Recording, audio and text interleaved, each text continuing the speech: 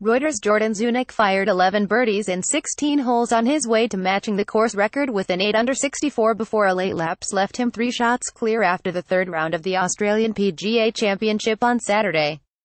The 25-year-old, who won the 2015 New Zealand Open shortly after turning professional, was well on target for an even more remarkable round until he dropped 3 shots on his final 2 holes at the Royal Pines Resort in Queensland.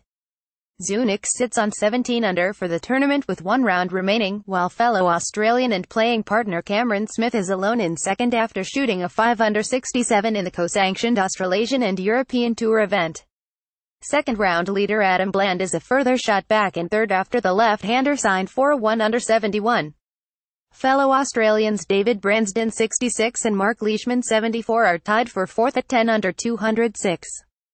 Obviously not the way I planned to finish, Zunic told reporters.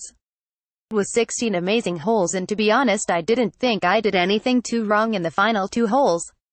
It was an unbelievable day out there. Zunic, who was involved in a near-fatal car crash in the United States 4 years ago that left him with serious head and elbow injuries, played impeccable golf until the 17th where he produced a bogey 5. He had made 7 birdies on the front 9, including 4 in a row from the 6th, before making 4 more successive birdies from the 13th.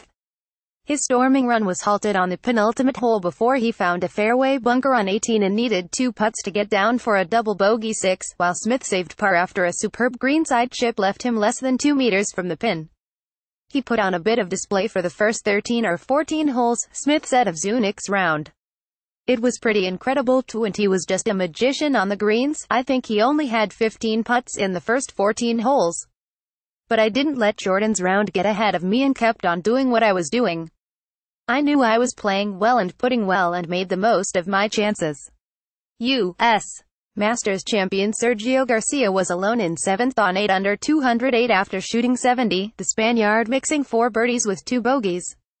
The final round will begin early on Sunday due to predicted thunderstorms for the Gold Coast region later in the day.